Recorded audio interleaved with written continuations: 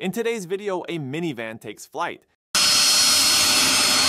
Expensive toys get abused, and a man's intrusive thoughts will win.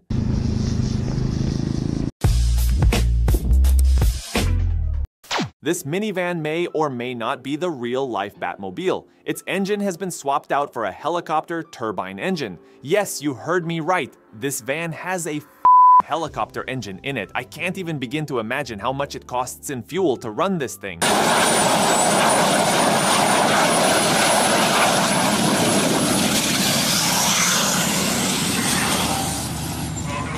A few years ago, Volvo created this collision warning and emergency braking system, and it is amazing. The system uses a camera and a radar to identify the type and speed of vehicle in front of the truck, and will warn the driver when a collision is about to happen. If the driver doesn't respond, the truck will automatically brake to prevent the collision. Check out this demonstration using a truck carrying a load of 40 tons.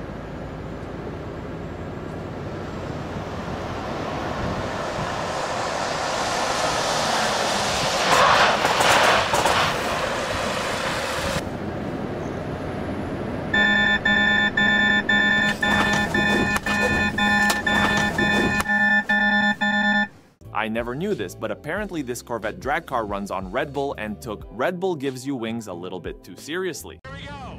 Pez left side, Ferris right side. Pez is in. Ferris is in. Oh my goodness! Big crash! Oh my! This BMW was being chased by the police when lost control and crashed into a traffic light. The driver was found under the influence of cocaine and alcohol, but luckily survived. I just want to know what on earth that traffic light is made of.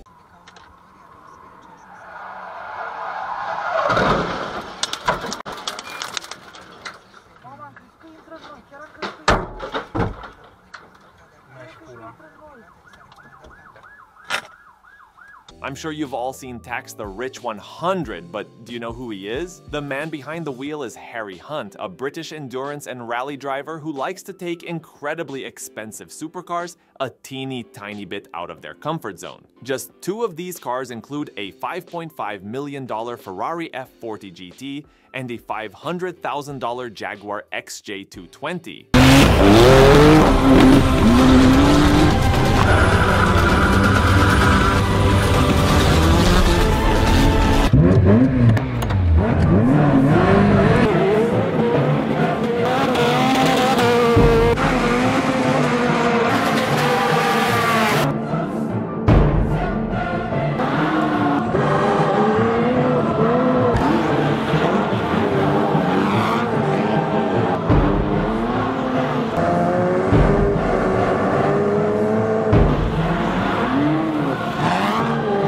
I think these handbrake turns might be some of the smoothest I've ever seen.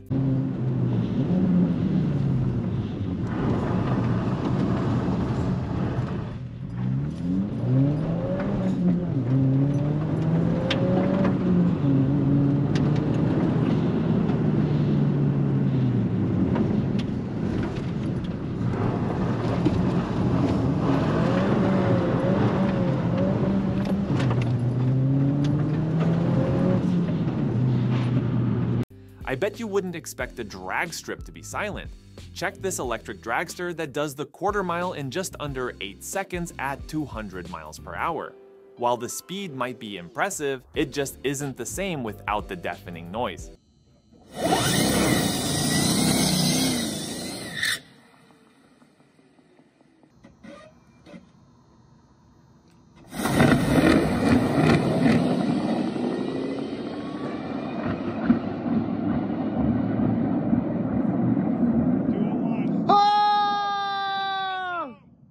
The Nürburgring hasn't been nicknamed the Green Hell for no reason. Unfortunately, this Mercedes AMG GTR fell victim to the track. Luckily, both people in the car were fine.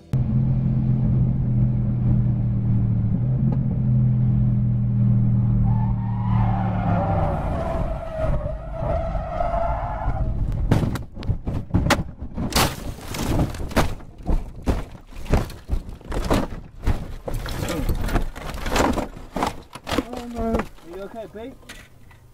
Are you alright? Yep. This guy was riding behind a tractor sprayer and lost the fight against his intrusive thoughts. To be fair, I think most of us would do the same if we were given this opportunity.